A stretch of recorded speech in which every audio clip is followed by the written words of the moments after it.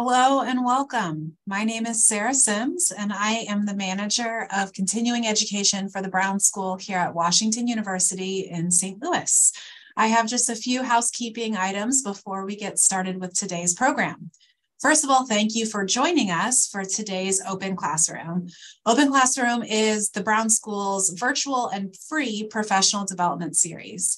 We have produced over 200, it's hard to believe, over 200 of these webinars that are all recorded and available on our website and our YouTube channel, which I'll put a link to in the chat.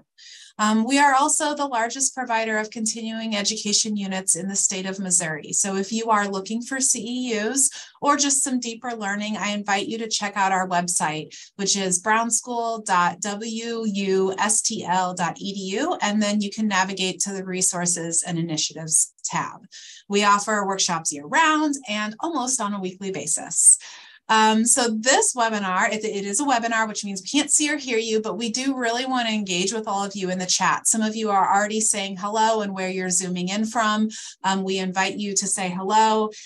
We also invite your comments and questions for our panelists today. You can put those in the chat at any time, and then we'll be moderating a Q&A at the end. We will also be, where we are, streaming this live on YouTube, which I'll drop a link to in the chat as well if you want to share with any friends who weren't able to join us on Zoom. So now I am going to turn it over to my colleague, Ali Gillespie, who is a research manager with SALaMA, the study of adolescent lives after migration to America. Ali is going to introduce our program and our great panelists of speakers for today. Ali, please take it away.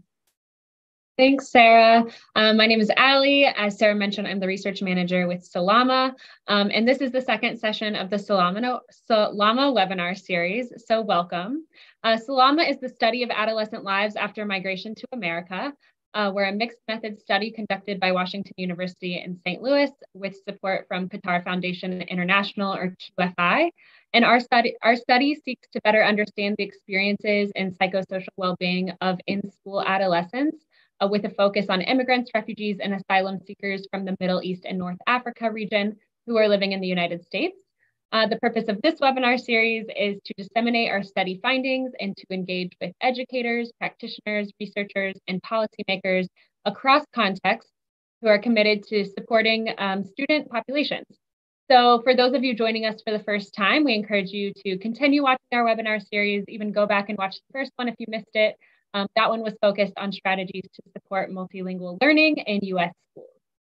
SALaMA is supported by QFI, which is an international organization that advances Arabic language education across the world, and it is currently operating in the United States, the United Kingdom, Germany, and Italy.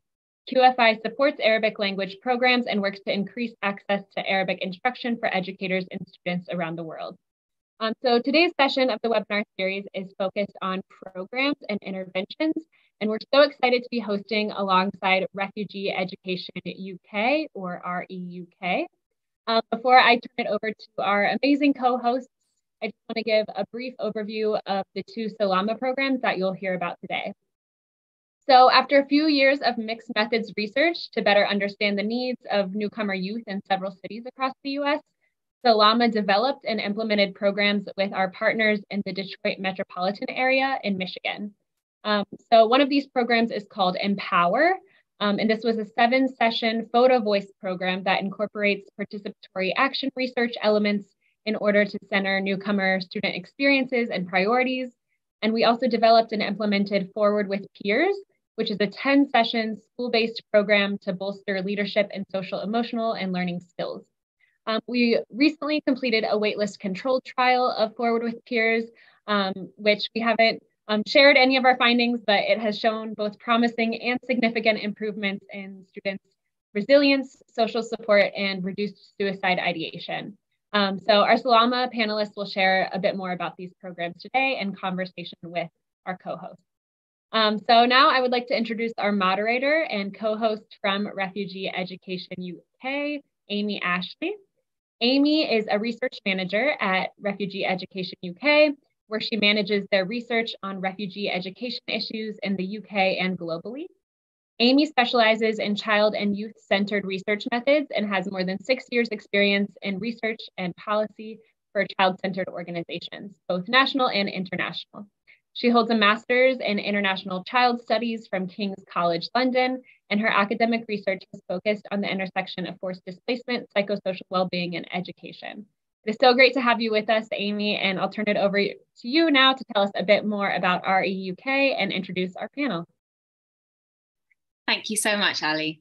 Well, it's so lovely to be here today and I have the pleasure of moderating this really exciting discussion. To first just introduce REUK and the work that we do. So we're a charity based in the UK that enables young refugees to thrive in education. We support young refugees living in England and from around the world in lots of ways and through a number of programmes. So, for example, by training and matching them with volunteer mentors, by giving advice and guidance for accessing and progressing in education, delivering one-to-one intensive wellbeing support for young refugees with acute mental health and wellbeing needs, and running leadership and advocacy courses which embolden and empower refugee leaders. You will hear about some of these programs from Mariia and Yusef shortly when they come to talk about their programs. So to introduce our wonderful panel today, I'll start with Ali. So Ali is a research consultant with 10 years experience working in the fields of education, research and health advocacy. Ali has worked in multiple roles, ranging from a researcher in emergency medicine at St Mary Mercy Hospital, a health educator at the Access Child and Adolescent Health Centre, and a mental health therapist at the ACC Community Mental Health Clinic. While the existing gap in healthcare services impacted underserved families in the Metro Detroit community, Ali founded the Dearborn Lions to aid in filling in those gaps by providing free healthcare services and relief efforts. Whilst Ali was a health educator at Access, he created and implemented social emotional learning programming for schools and organisations throughout the Metro Detroit community, which thousands of school students, staff and community members participated in. Ali works with Dr. Lindsay Stark and Dr. Ilana Seth on the study of adolescent lives after migration to America, where he has co-created, implemented and facilitated the Forward with Peers programme and the Empower PhotoVoice programme. To come to Mariia then, so Mariia Donets is an Education Welcome Project Officer at Refugee Education UK. She's the first point of contact for refugees and asylum seekers looking for educational advice and guidance on education. Her previous experience is running an NGO, Goncharenko Center in Ukraine, which provides free education to around 10,000 people of different ages every month. She is the co-founder of the Ukrainian Volunteer Service, an NGO with 7,000 members, which focuses on developing a culture of volunteering. Since 2016, she has consulted various charities on how to improve their organizational culture and work more efficiently with volunteers. She was previously a youth delegate representing Ukraine at the United Nations General Assembly in 2018. Andrea Belgrade's academic work highlights the multidimensionality of experiences among structurally marginalized groups, highlighting the coexistence of individual and community strengths and vulnerabilities. Andrea has also got extensive advocacy and policy experience, having worked with the National Conference of State Legislatures and served as co-president of Graduate Rackham International. Andrea currently works at the University of California, Office of the President, where she conducts system-wide survey research to inform university policy. She also consults through her LLC, Method for Change, which donates 2% of its revenue to support refugee education. And finally, Yusef Sanei is a senior educational wellbeing support worker for REUK. He develops and delivers wellbeing and mental health training to a range of internal and external groups and organisations in order to better support their work with newcomer adolescents. Further to this, he supports staff members working directly with newcomer adolescents to help address their psychosocial support needs. Yusef has worked previously with a one-to-one caseload of young people, providing wellbeing and psychosocial support, advocacy and signposting. And I think after that, you can all agree we've got an absolutely wonderful panel for our discussion today.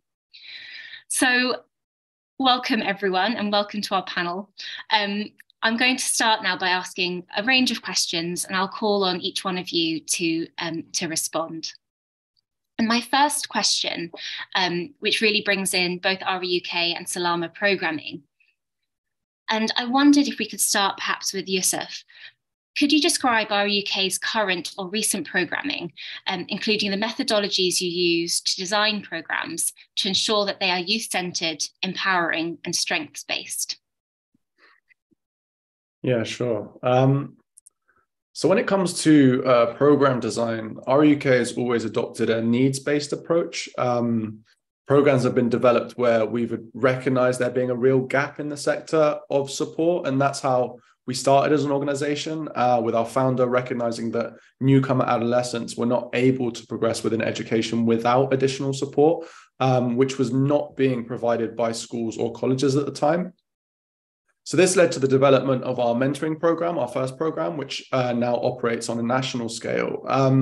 We then found that mentees on the mentoring program were faced with additional challenges such as housing, immigration, legal, mental, and physical health, which led to the development of our Wellbeing program to try and address those needs.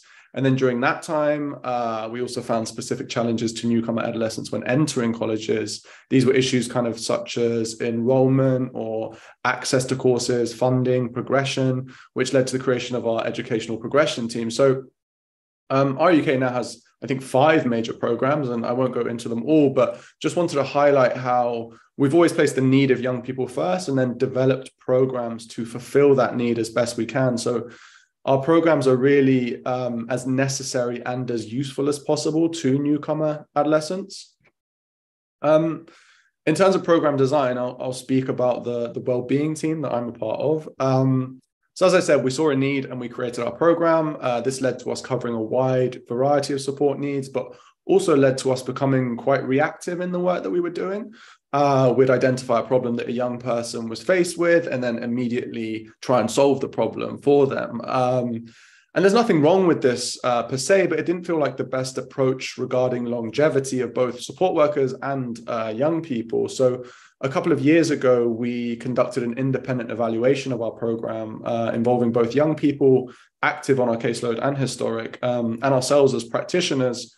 And the evaluation provided us with really great insight into what we were doing really well and also what we could change and improve and implement. So from that, we've really tried to design a youth-centered and empowering program that's been sort of at the heart of it. So we aim to come from a trauma-informed perspective, not a trauma-prescriptive perspective. And this means understanding the challenges a young person's faced and does face will be responded to them and by them in a unique way that we can't understand all the time. So trauma is not like a cookie cutter phenomenon, and individuals respond to it differently. So it's important for us as practitioners to understand, most of us having lived lives of relative safety and security, that the experiences that we may find challenging and potentially traumatic may not be challenging for young people who've experienced far greater trauma or challenges.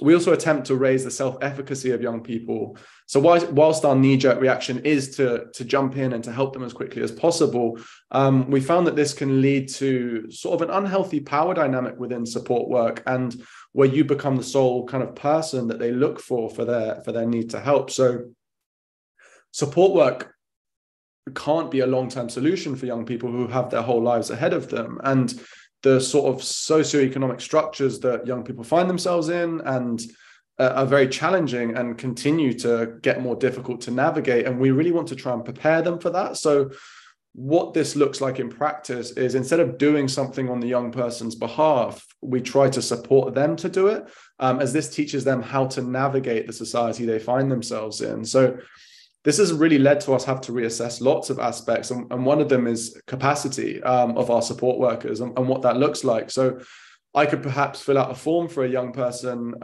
but to support a young person to fill out a form, and I could fill out a form and that would take me around 5 minutes, let's say, but to support a young person to fill out a form, it could take several hours. So we've really had to reduce the number of newcomer adolescents we work with at any given time, but we found the work that we do with them is more effective. They return back to the program less, and they can take more control of their lives. So the way we try and think about it is preparing the person rather than the path. So we can try and take all of the obstacles that are in a person's way to help them navigate it. But once we stop working with them, those obstacles will be there and they won't have been able to navigate it themselves. So we try and teach them how to navigate those obstacles, which will then empower them to be able to navigate the path themselves. So we've really had to redefine what success is, what capacity is, what our work looks like. And I think that's really allowed us to develop more impactful programming that serves and prepares our young people best. Thank you so much for sharing that. And it's really clear that in kind of your work and the approach that you take, it's taking a step back and really listening to what the young person needs, even if that's not necessarily what we might initially assume it might need. So thank you for sharing that. I'd like to call on Andrea. Would you be able to share your response to the same sort of question about empowering and youth-centered programming? Yeah, definitely. And before I actually directly answer you, I want to do a quick experiment with everyone in the audience. So I want you to just take a moment and just think, what's the first image that flashes into your mind when you hear the word research? So for me, I actually have an almost cartoonish image of like someone in a white lab coat, like pipette. Everyone has a different image, but I think something in common, I think with most people's image is that it's somebody who is doing unto its subject. The subject that they're studying, whether it's a person or something else, it's very passive. It's not an active member in the research. You know, even if you think human subjects research, like survey, you know, you're giving out these questions, they're filling them out. You might also think of kind of this controlled lab environment where the scientist or the researcher is, you know, trying to limit or completely reduce the bias, like completely eliminate it. And really, they're not interacting so much with communities or with people. PhotoVoice, which is what we've done in the SALaMA program, it completely turns all these assumptions on its head. So in PhotoVoice, participants are co-investigators. They're on an equal plane with the researchers. They're both seen as experts, although experts in different things. Participants actually drive the process. In a really good PhotoVoice study, participants may drive it to some extent even more than the facilitators. And they also are, it's like a type of participatory action research.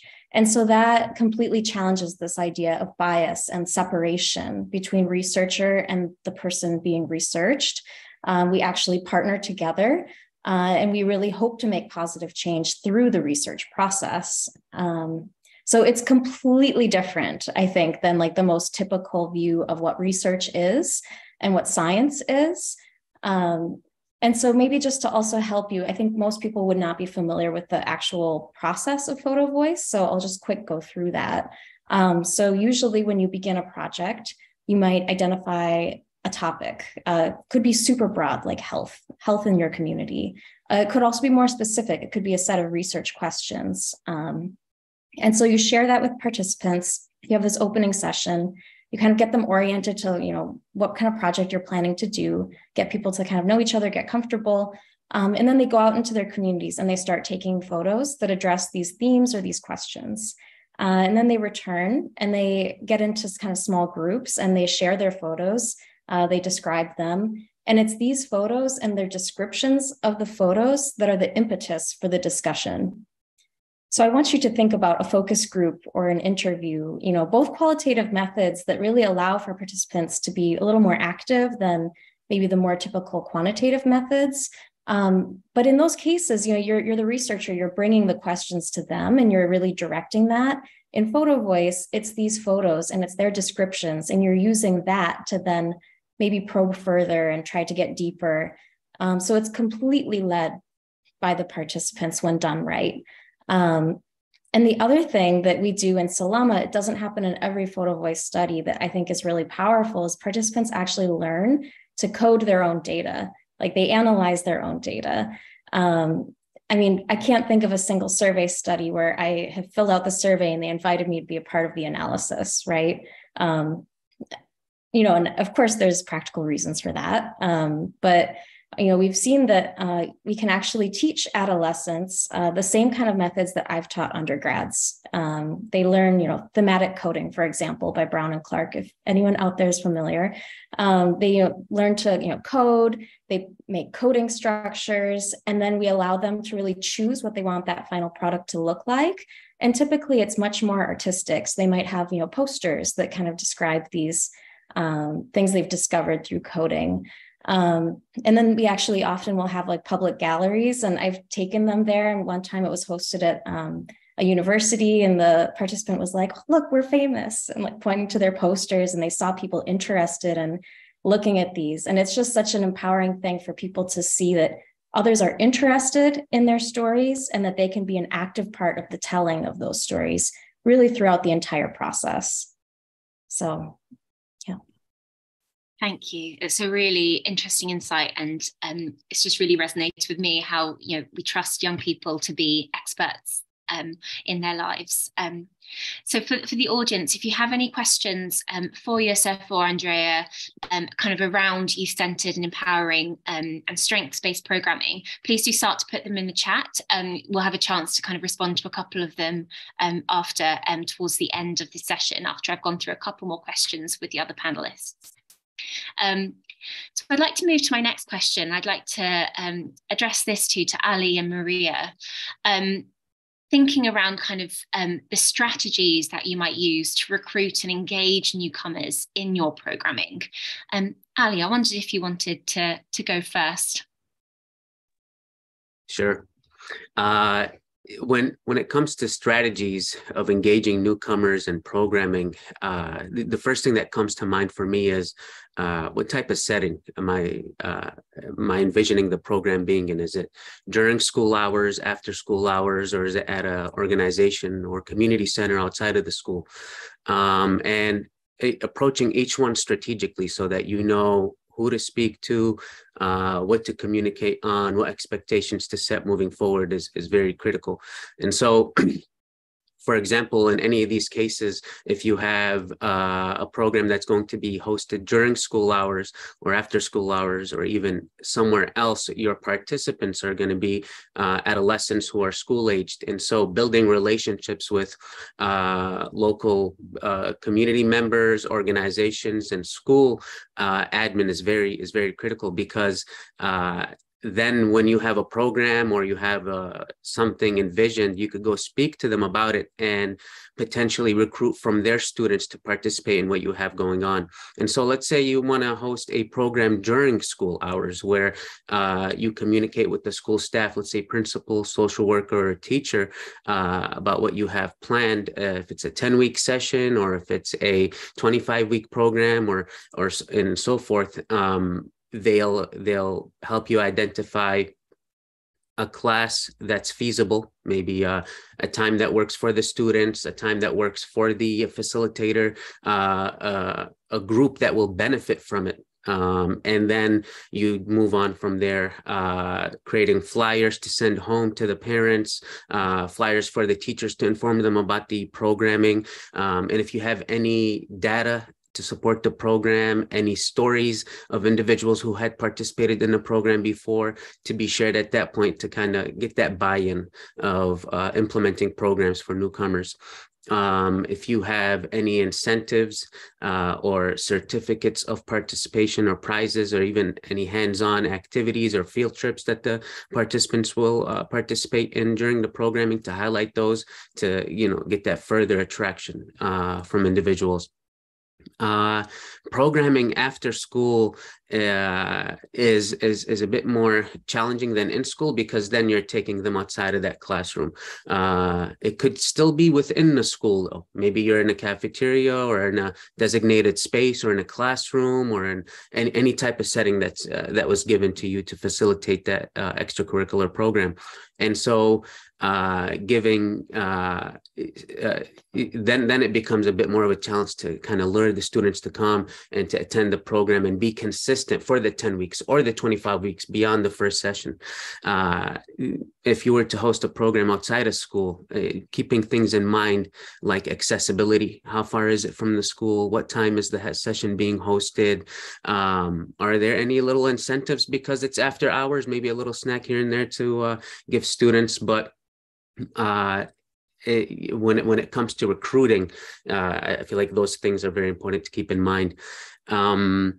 Now, engaging newcomers in programming, I feel like allowing participants to fully express themselves in a safe and comfortable environment has always been the key in allowing them to engage as much as possible, where they feel comfortable in sharing their past experiences or their expectations moving forward, or how they're feeling and what's going on, and to become leaders in the future in a lot of these places.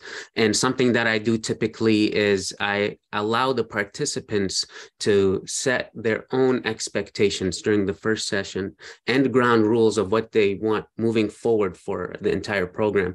And so expectations could be for themselves, of their colleagues, of the facilitator, and of the program, so that they have an idea, they have a say in kind of what's happening. Ground rules could be anything that really revolve around behavior or, respecting each other, because it's extracurricular, and sometimes students, especially when you have a facilitator who doesn't have that grade book and this is just voluntary for them to be part of, you have to have those ground rules to have that structure moving forward. Group activities and games, so that it's not always just a presentation and a little assignment. Small group discussions and large group discussions where you give participants the space to express themselves to each other more one-on-one, and then being able to listen to what other people have to say in the classroom or in the session, so that they kind of build that sense of community where maybe it's not just me that's going through this or has experienced this, and that's what that person did, and maybe I could do that too. Giving participants the space to lead discussions where maybe it's a topic of interest, or it's an activity or a game that's going on, giving them the floor to take that leadership in that environment that they've built together. That's what's coming to mind right now. Thank you so much, Ali. And I think what's quite clear from what you've said is not only is it important in the way that Yusef described about what you're doing, being really responsive to the needs and the needs of young people, but also how you're doing that, being really responsive as well. So thank you for sharing that. Mariia, same question to you. Good evening, everyone. Well, I'm working on a welcome project, which means that we are designed sort of to give advice to newly arrived refugees and asylum seekers. But also it also means that we don't really run sort of long-term support programs. Other programs in REUK do that.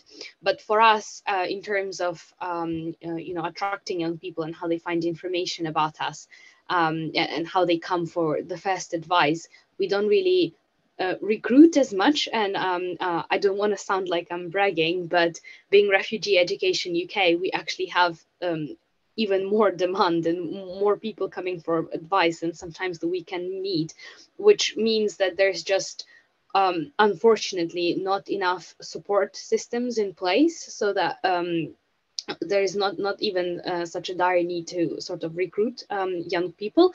We are currently trying to make our social media more sort of youth focused and more targeted at young people. But even even without that, we've been working starting from a small charity that was just run in one specific area in London with the help of a local church. But like 10 years down the road, we also have a lot of people who do cross-referencing. So people just sort of know about us in a kind of narrow and not so much narrow circles of refugees and asylum seekers. They pass information. So there's no lack of sort of incoming people who seek support. Of course, we also do try to, make our information and our advice and support as much accessible as possible. So we've got lots of speakers of different languages on the team. So we're trying to maximize being approachable sort of and making sure we deliver information that is easy to understand and easy to comprehend, so that young people feel more comfortable actually approaching us. They know that if they do, the need will be met. So that is also a very, very important thing that I feel that we are doing and that we are providing. In terms of engagement, of course, we are also trying to always see if youth voices are heard, if they're amplified within an organization and in every program.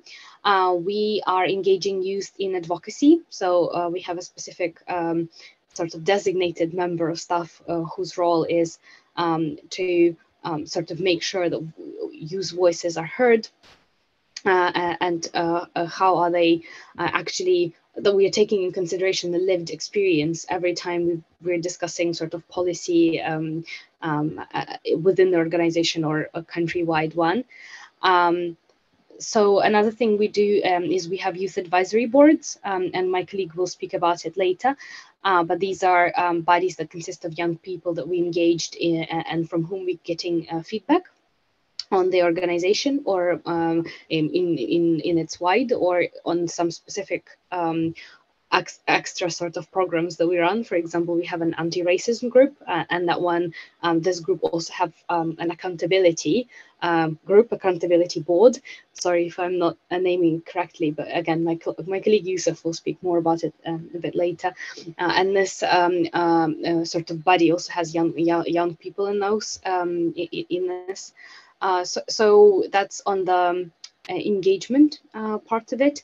But again, both recruitment and engagement sort of a part of a wider way of how we're designing our programs. So it all matches with what Yusef's been talking about, answering the first question, essentially.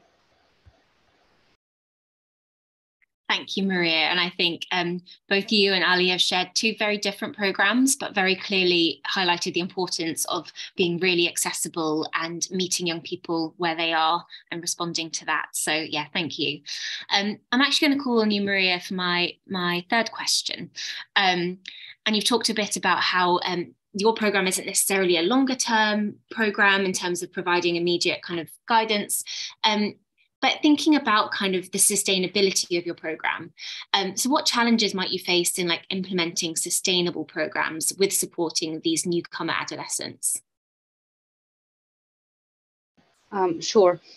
I will try to do less of a so people are not tired of my voice. English is not my first language, so I apologize in advance. And it's already 7 p.m. here in the UK. So coming to challenges, well, of course, we are working in an environment that is highly regulated, but often poorly regulated. So, of course, a lot of programs that we do and their impact and long-term sustainability depends on policies in the environment around people seeking refuge in the UK or people getting refugee status.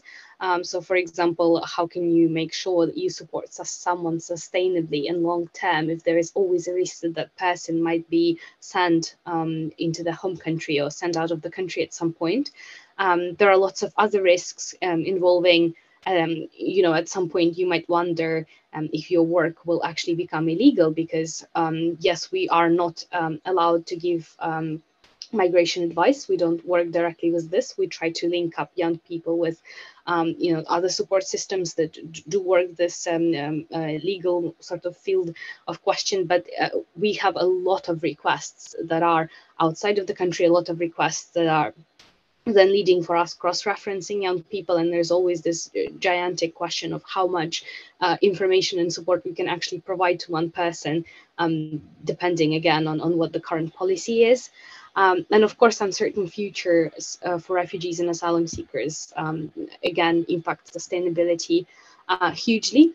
So, for example, I am Ukrainian, and so it's sort of, it was my destiny. I do work with a lot of Ukrainians, and I of course, I should say that the programs that both the UK and the US are having for Ukrainians is unprecedented, and the amount of support we get is uncomparable, unfortunately, with the little amount of support other refugees and asylum seekers may be getting. But even with us, our futures are uncertain. We don't get indefinite leave to remain. There is a sort of an end date, and a lot of Ukrainians do want to go home, and the programs are built a lot around sort of involvement of local people, so involvement of UK hosts, for example, with specifically UK program for Ukrainians. And people will face challenges with housing, for example. And with Ukraine, we do have privilege to sort of go back home, even though it's dangerous for us. So a lot of people might even leave, and you already put a program of support in place, for example, for a child in school. You've consulted a school how to do that, but this program might not even be able to be in a running in a long impactful way. And another issue that I think a lot of charities and NGOs are facing, not just the ones that work with refugees and young people, is of course sustainability in funding and what we can sort of do with the funding that was provided to us, because a lot of funding has its own restrictions, for example, age limits, or so you end up working a lot and providing a lot of support for those that are below 18, or sort of 18 to 25. And then there's a massive drop of support in funding for those people who work with adults who might still need just as much support. So that lack of a sort of sustainability that depends on financial support is another massive, of course, challenge for those who work with newcomers. Thank you. Thanks, Mariia. You shared some really challenging external barriers that might face programs looking kind of to sustain themselves in the longer term. So thank you for sharing that. Ali, I don't know if there's anything else you'd like to add in terms of the challenges your program faces in sustainable and long-term programming. Yes, I can add some points to what Mariia had shared. When it comes to my experiences in developing programs and implementing for newcomers in the Metro Detroit area, programming that revolves around well-being, social emotional learning, and more specifically, I want to discuss the area of mental health and the challenges that I've faced when it comes to that. Primarily revolve around stigma that a lot of the youth bring and the families bring when it comes to seeking care, or their experiences when it comes to mental health, or their traumatic background experiences, where they come from. And as a community, being able to be open and share with others and receive support, you tend to come in some areas and obstacles that lead to reluctance in seeking help or treatment, and less likely to stay in that treatment or intervention long-term because of the community mindset and the stigma that revolves around mental health and social emotional learning programming. In some cases, it might lead to even social isolation that we've noticed in newcomers and in youth, or it could be bullying or physical or verbal violence and harassment amongst each other. Another big one is where there's a lack of understanding by the family or their coworkers or their teachers and staff of what they're experiencing and what they're going through and what they need. And so to strategically kind of overcome these obstacles, over the years, I've had the opportunity to develop educational programming for parents and staff to kind of tackle that area, so that if they open up the door for me to have programming and host programming with youth in the schools or in the community organizations, it made it much easier, because then I was able to open up their mindset around mental health and self-care and well-being and that type of thing. Many people know what to do when you have a cut, or if somebody were to roll their ankle. It's as simple as going to see the doctor. But that's something that a lot of these people could see and kind of address right away. But there's a lot of issues that youth and newcomers struggle with that are unseen. And so then the issue comes of how do they tackle that? How do they deal with it? And so developing educational programs not just for the youth, but also for the parents and community members to kind of have that mind shift for the future. In addition to the outreach and social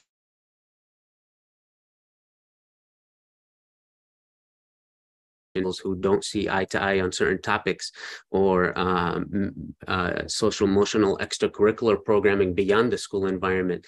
And so that really hits the next big area of challenges that we experience is the longevity of having school staff or other professionals continue implementing programming beyond the time that, let's say, a facilitator from SALaMA or another organization was implementing it. And so having the capacity to be flexible with the organizations or schools and training their staff, or developing future mentors from these students who want to come and co-lead again, where they have that leadership experience now and co-hosting the sessions maybe after graduating from high school, or they could become mentees during the sessions where they do one-on-one with the other peers that are enrolled in the program. And so I feel like as a community, we've moved pretty heavily in overcoming some stigma around mental health in comparison to 10 years ago or even 5 years ago. And my hopes is to continue battling that so that it becomes very normalized in our area and across the world. Thank you so much, Ali. That's really interesting insights. And again, I think very different kind of challenges than Mariia's highlighted, but both highlighting real external barriers, and interesting that you've highlighted those around kind of community assumptions and stereotypes around mental health support and the type of programming that you're trying to deliver. That's wonderful, thank you. So I will move on to our final question, which I think is kind of drawing together the different threads and really thinking about how we can measure our program outcomes and our impact. So I'll call first on Andrea. How have you been able to kind of measure program outcomes and impact with your work and your programming? Yeah, so I thought I would share kind of some more best practices or like kind of things to consider about that might apply more broadly to people listening. So I think usually the most typical way of evaluating is survey. It's fairly quick, involves low resources. You can compare across time very easily. It's pretty fast. And I think it has a really high potential to be actionable. I think people kind of understand survey data. You can usually kind of get some results from that. But I think inherent in surveys, there are some challenges that I think are kind of good to be aware of. So that's what I'm planning to kind of go through, like things that you might think about. So I think one of the biggest things is that researchers are the ones choosing these items.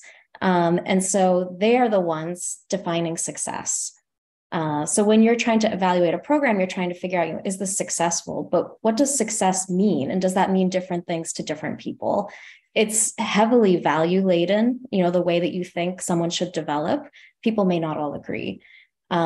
So for example, you might even think it agrees. You might use the same word. You might say like, oh, we want to be happier, something very basic. But what do we actually mean when we say happy, right? Are we actually picturing the same thing? Happiness for me may not be the same thing as it is for Ali, right?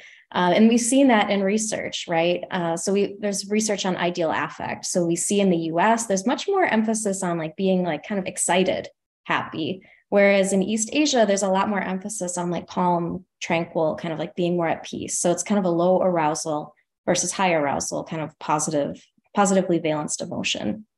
So people may understand these words differently. So when you're doing a survey, are people even thinking the same thing that you're thinking when they're filling it out?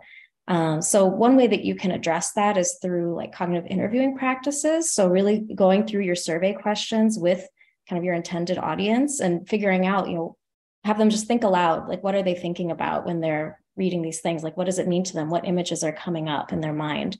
And then also just recognizing that the concepts that they may choose to kind of develop towards, it may be different than what you would choose.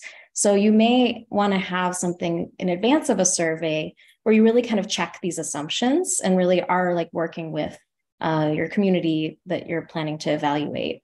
I would also encourage people, especially since this is kind of aimed more towards practitioners, to really be open to the sort of things that you're just seeing when you're working with people, the kinds of things people have been telling you, and not limiting yourself to these really narrow or maybe the most typical kinds of constructs that you would include in an evaluation. Maybe while working with people, you've just noticed these observations, or you've made some certain observations that you think might have kind of some ties to like really important outcomes. So for example, when I've worked with adolescent refugees in SALaMA and outside of SALaMA, I noticed that in terms of academic striving, it was super important for participants to be able to even imagine a certain future for themselves. That ability to just kind of hope for that, or to even be able to picture something for themselves.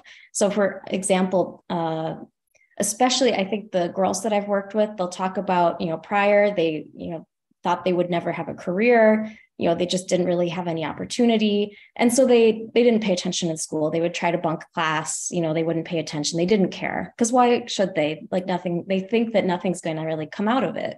But then when their situations change, maybe they're hearing messages from parents saying, you can do this, you can become a doctor if you want, you can become a lawyer.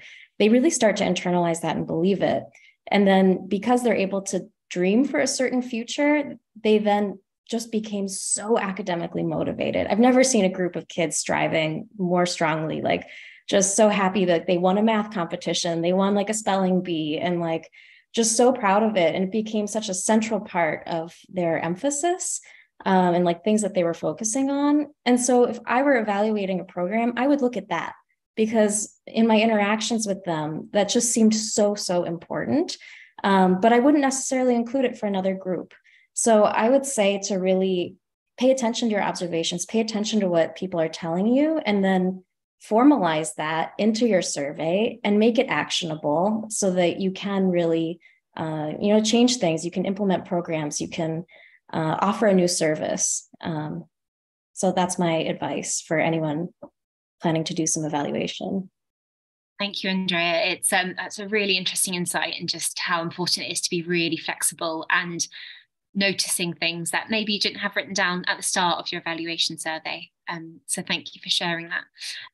Yusef, I'll come to you now in terms of the same sort of question with your programme. Yeah, sure.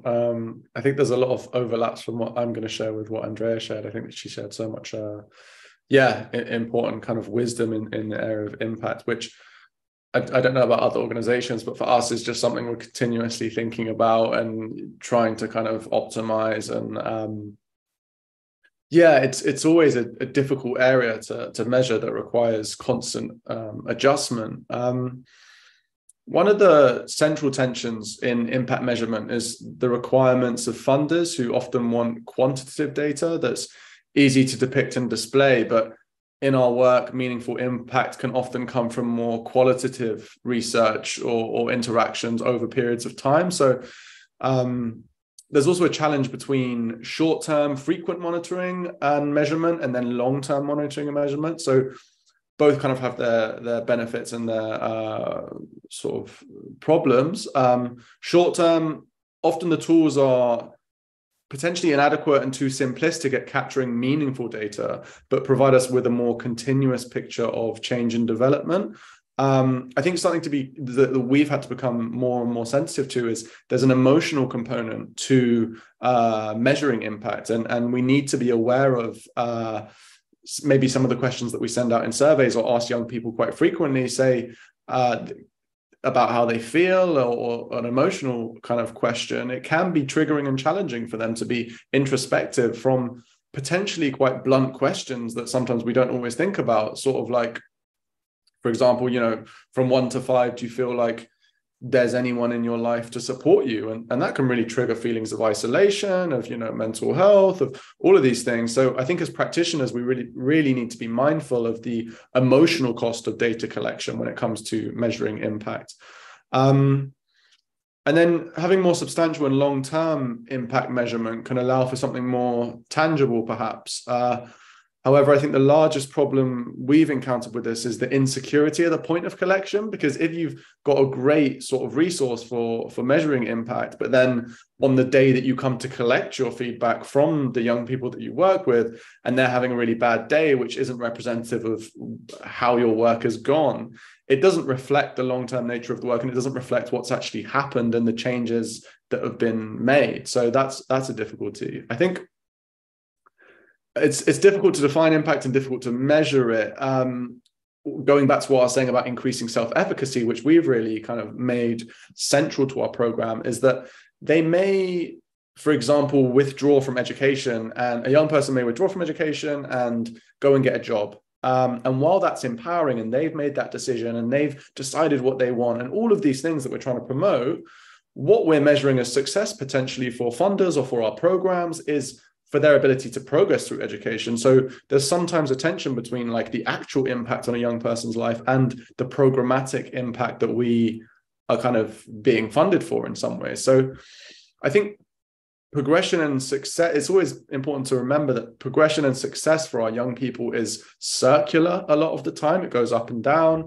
It's organic, it's human. So, and we're doing human work. So when it comes to support work, trying to quantify that can be really challenging. That being said, I think the way to successfully gain meaningful impact is to diversify the means of collection, including both long and short-term measuring tools. I think the big thing is access to measuring is a big barrier that we see.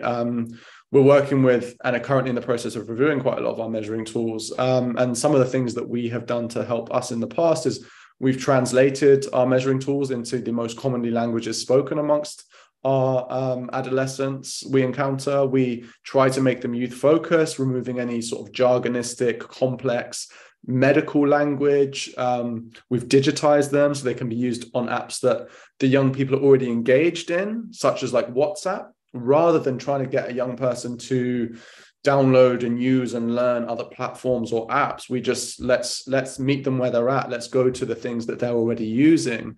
And we've also adopted, in terms of for quick and frequent measuring, an emoji system where young people are already very familiar with that. It's a universal system. So sort of like a happy to sad face kind of thing, that we can quickly get quick checks that are digital, that they can then be stored over short and frequent checks, and then we can have long-term impact to measure sort of wider things. So really, in order to gain meaningful data, we need to understand both, I think, the strength and limitations of all of the tools that we use, because at least from my perspective of looking at the different tools, none of them are perfect. And I think to use a variety of them in order to gain the most accurate data in almost like a Venn diagrammatic way is the way I think that can lead us to actually being able to capture the journeys that our young people are on, rather than just capturing, I don't know, something that doesn't quite represent it.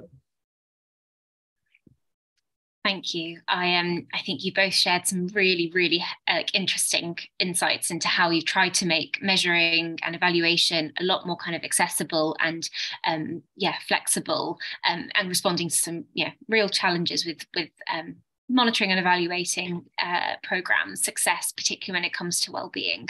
So thank you so much for sharing that. That covers, I feel like we've covered the kind of pretty much a lot of the program cycle, from recruitment through to kind of the actual activities that we're implementing, through to kind of monitoring and evaluating. We've got about 10-ish sort of minutes, possibly just under, for questions. So at this point, I will turn to, there's one question in the chat. And I've got one as well that's kind of been coming to me as we've been discussing. So Carol has asked, does anyone do any education of funders about some of the challenges of doing responsive, effective evaluation? So I imagine kind of, responding probably, Yusef, and to your point around funders wanting quantitative data. Do you know of anything around that? Anyone else in the panel kind of aware of anything in that area?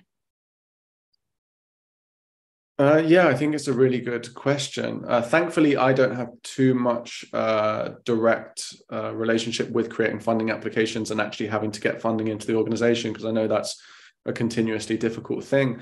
I think, yeah, there are those tensions that I highlighted. And I think, as far as I'm aware, there's not...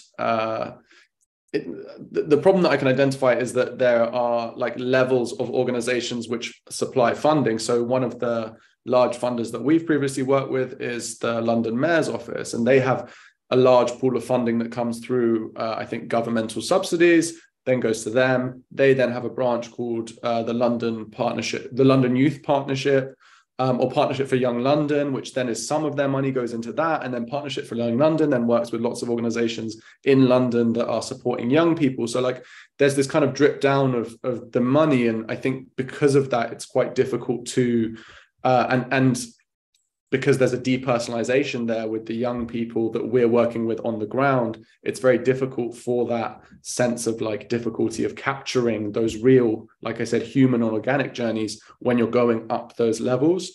I know that hasn't directly answered the question, but yeah, it'd be great if there was more around like raising awareness of funders and measuring impact.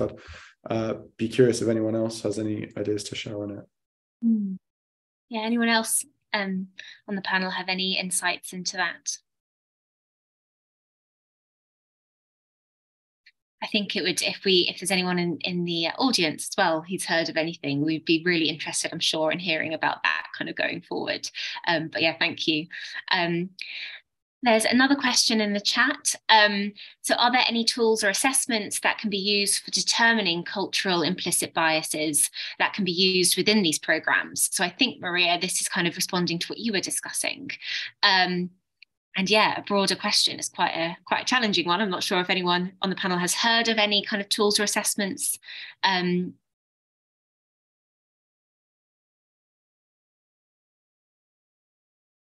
No? Well, again, if anyone, go on. I actually think it was Ali who was mentioning this, but just saying that what we do in REUK, in Refugee Education UK, we run trainings for practitioners, and we think it's a sort of very, first of all, there's high demand from practitioners, from teachers, from other charity workers on how to work with refugees and asylum seekers in sort of an unbiased, appropriate way. And so meeting that demand has been, something that we are trying to do. And we run, and the thing is, we've got lots of positive feedback from practitioners, and they're always sort of very involved and very active. And even with previous works that I've done, I've always said that running trainings for teachers and people in education is the best thing you can do, because they're the best students, and they bring kind of a lot of their own stories into it. And so I think targeting bias on systemic level and working with practitioners is one of the ways of doing that. Thank you, Mariia, for responding. Ali? I can add on a little bit to that. I don't know if there most likely is specific tools and assessments that are used to assess or determine cultural implicit biases, but to be able to understand and kind of get a sense of any biases that are existent of the community that I'm working with, I tend to conduct surveys or interviews, or even meeting with parents or staff, where it's not just that one interaction that I'm having with the student or participant in my program, but I kind of go a little bit beyond that. All right, where's the other people that surround them, their mindset on this as well, because typically they're within the same cultural area. And so whether it's talking to their teachers or to their parents or to their any support network that they have, this could be through direct conversations or emails, or even sending out a pre-program survey, just to get a sense of where everyone stands and what they're coming in with and their understanding of social emotional learning programming or mental health and any biases that they have in that regard. And then not just before or after, but throughout the program, continuing that conversation to see where they stand, what biases they have, and how their perspectives might have had changed, and to that degree, but being active and proactive throughout the whole process while interacting with them. Thank you so much. I'm aware of time, and there's been so many really insightful discussions going on, and I think just really, and this one key takeaway from me has just been really meeting young people where they are. And yeah, I really like the quote from Yusef earlier about preparing the young person for the path, not necessarily just the person. So yeah, I will, with that, hand back over to Ali to close. Great. Thank you so much for joining us for this second session of the SALaMA webinar series. We hope you will join us on April 6th at the same time, which will be our third session, and it will focus on supporting newcomer student mental health and psychosocial well-being. So go ahead and check out our SALaMA website. We've added that to the chat. We've also added Refugee Education UK's social media to the chat, so make sure to give them a follow as well. And just want to thank our amazing co-host for joining us and the entire panel. Thank you so much. And we hope you stay up to date on our future work. Thanks so much, Ali, and the panelists today. I did also drop in a link into the chat where you can view all of our past open classroom programs, including all of the ones in the SALaMA webinar series. I put a link as well to where you can register for upcoming programs. The April 6th SALaMA workshop isn't up there yet, but it will be soon. So grab that link from the chat so that you can register for that program. Thanks again to everybody, the panelists, and for our attendees for joining today. Have a wonderful rest of your day. Bye.